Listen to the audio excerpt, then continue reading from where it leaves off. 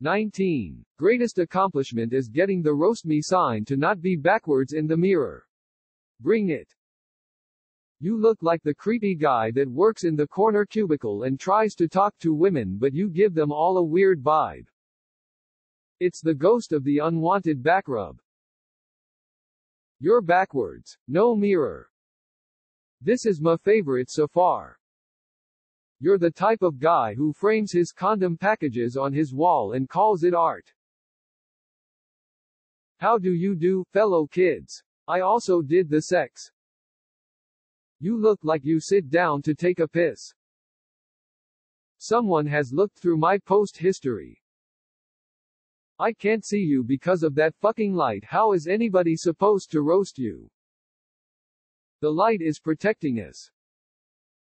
You look like that'll still be your greatest accomplishment when you're 65. Assuming he makes it to 65 and someone decides to make a positive impact to the human race and put him out of his misery. You look like the amateur pornstar parody version of Anakin Skywalker in Attack of the Clones. Not just the men, but the women, and the asterisk looks at camera, winks asterisk. You look like Machine Gun Kelly's retarded brother, Two Shot Shelly. Amazing. You look like the physical manifestation of Monster energy drinks and stale Doritos.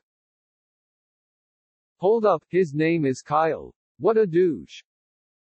You seem like the sort of person to get drunk and piss on someone's couch and then leave and not tell nobody.